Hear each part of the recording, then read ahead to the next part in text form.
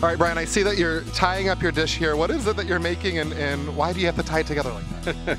It's a stuffed pork tenderloin, so you slice it open and pound it out thin, and then you fill it up with all the good stuff that's usually in the Cuban sandwich. You've got prosciutto, you've got some Swiss, some mustard, some cilantro, pickles, you name it.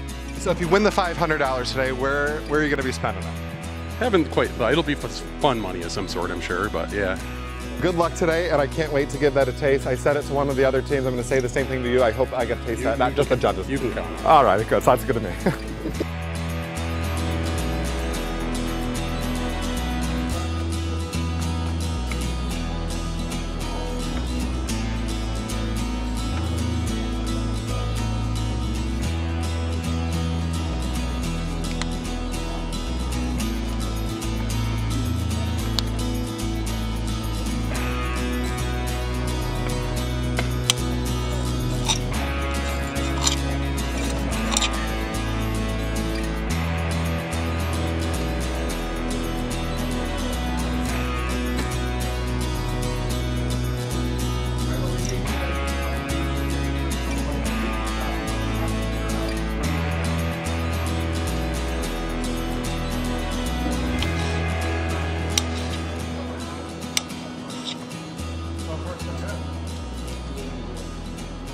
Good to get the recipe.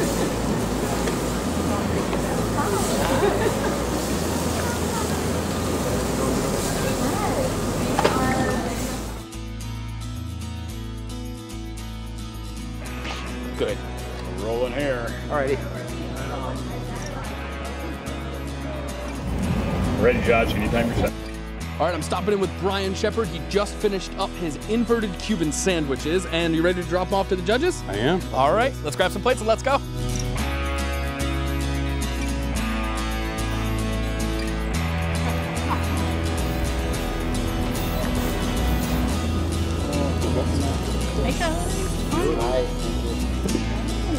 And what are we having? The inverted Cuban sandwich. All right, Brian, the judges have their plates here in front of them. I have to tell you, yours took a little bit longer to cook. It's a big piece of meat. I'm always nervous about, is it going to be cooked? Am I going to cook it too much? How do you gauge that? Practice, yeah. there may have been a little bit of practice that went into this, but you work on things long enough, you kind of figure out, so you know what you're doing, so that's why we're here. And what do you want the judges to know before they take their first bite here? Kind of a takeoff in the Cuban pork sandwich. So it's pork tenderloin that's been rolled out, stuffed with cilantro, mustard, pickles, prosciutto, and Swiss cheese. And it's a takeoff of the sandwich without the bread, so it's healthy, Correct. right? Right, yeah, low carb. Yeah, All right, so judges. I kicked it up with some potatoes on the side for you in case you're missing them. Yeah. Awesome. All right, judges, go ahead and take your first couple bites there, and we'll check in with you in just a second.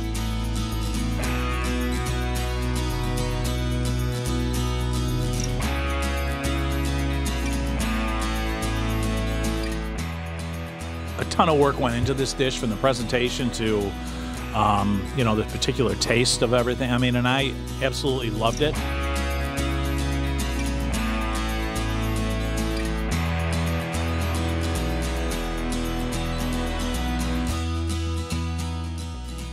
ABC 50's Josh Bond here with one of our great grill-off contestants. Can you introduce yourself and tell us what you're cooking today?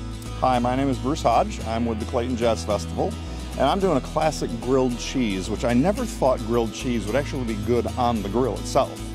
But we had it for a wine dinner that some friends served for me, and it was the best grilled cheese I ever had in my life. So it's a mixture of cheeses, and we'll see how it comes out.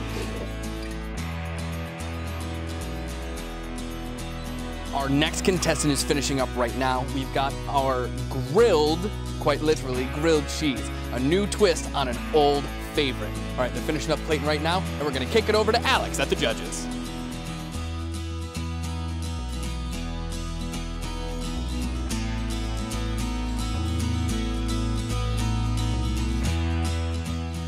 Bruce, you just gave your dish to the judges here. Okay. What do you want them to know before they take their first bite? It's not my recipe.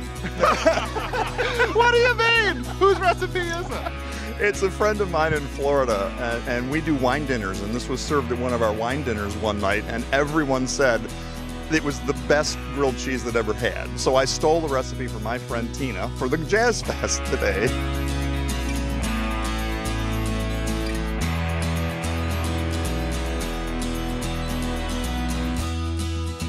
Well, as Josh said earlier, this is a new twist on an old favorite. Is it worth doing the twist? Yes, it is probably the best grilled cheese I've ever had. The best you've ever had. What's it about it that makes it so good? I think it's the grill, honestly. He did an excellent job taking a simple, traditional idea and really ramping it up with the grill. The grilled cheese was excellent. This soup, I'm not a big tomato soup guy. I agree with the rest of the judges, thought it may be slightly bland, but overall I don't really have any complaints. I thought it was done very well.